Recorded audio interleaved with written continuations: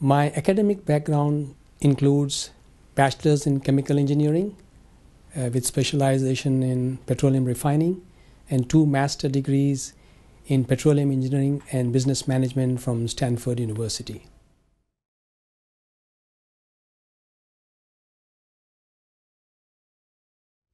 I have worked on various projects in many different places around the world.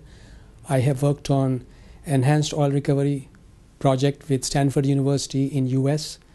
I have worked in corporate planning of Getty Oil Company, looking at how to get the best returns on your investment.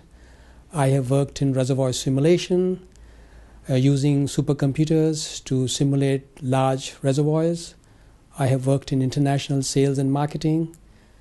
I have also worked on developing computer systems that can handle worldwide exports.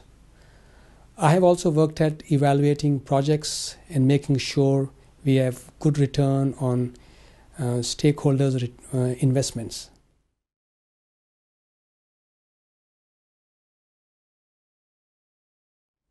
Lately, I am finding my passion would be to help people learn and understand the concepts. As we gain experience by doing different jobs, we learn about the intricate details and the connectivity between one process and the other. When we are at college or when we are in the initial part of our job, we fail to understand the big picture. When we gain experience, we see the connections and its impact of the global situation. So my passion is to make the complex processes look simple to beginners. My passion is to explain to people how complexity can be simplified and people to understand and enjoy the workplaces.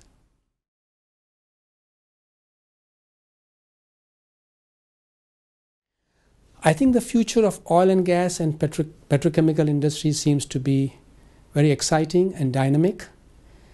As I have mentioned in this course, as the world population is increasing, there will be need for more and more efficient processes for the growing population.